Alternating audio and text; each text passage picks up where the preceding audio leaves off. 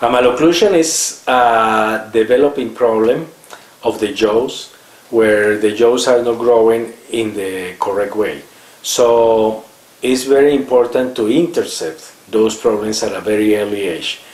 General belief is that the child could be treated when it's a little bit later, about 12 to 13 years of age, but we can start treating those problems earlier. Let's say about 4 or 5 years, when we see a problem developing, it's going to be even easier to treat that because the patient is growing even more and the response could be better.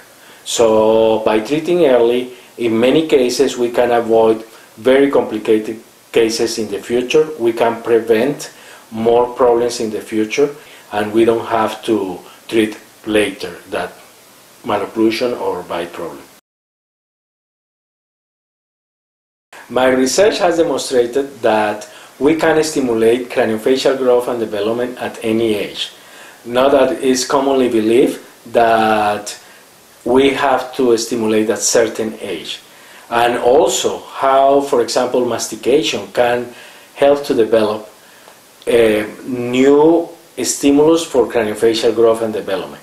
This surprised my colleagues when I talk about that, because the general belief is that after a certain age we cannot stimulate, or very early we cannot produce stable results. So with scientific evidence I can demonstrate to my colleagues that we can treat at any age and we can produce stable results with very simple techniques.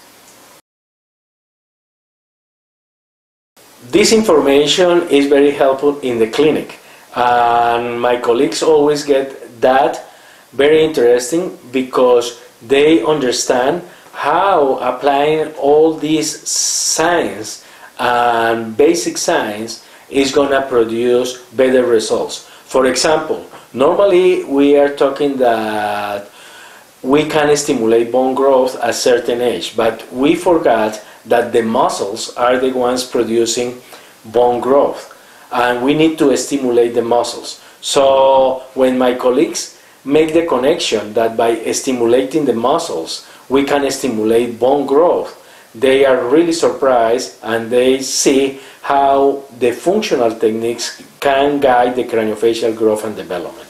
Also, they are surprised when we are talking about the important role that the tongue may play in stimulating growth and development of the jaws. Because if we correctly posture the tongue on the palate, we are going to produce forces on the palate that are going to stimulate growth of the maxilla and giving more room for the teeth.